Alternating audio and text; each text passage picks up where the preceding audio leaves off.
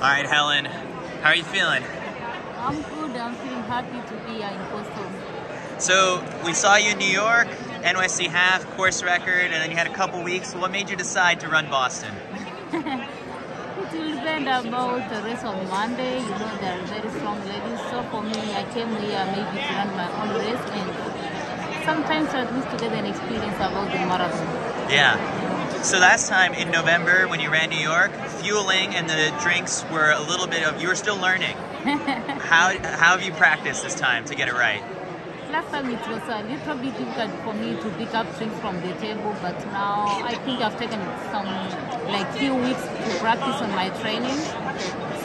So far I think I can just say I'm 90% now. Okay, so this course with the hills, it favors you a little bit because you have the cross-country background. So are you looking forward to that?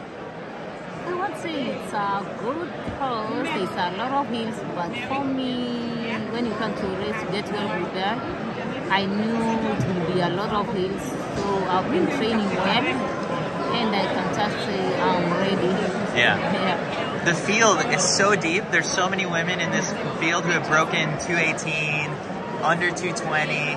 So for you, I mean, your PR is what it was from New York, but mentally, how do you think of yourself? Because you could be one of those women. Yeah, there are very, very strong ladies compared to me, but you know, it's a marathon. In a marathon, you can't say that I want to do this and this. For me, I can just say, even me, I'm the best among the best. So I'm ready for the challenge on Monday. Yeah. I always remember, like, Dathan doesn't want you to go to the front and do all the work for everybody else. So are you telling yourself a little bit, I got to be patient in the marathon?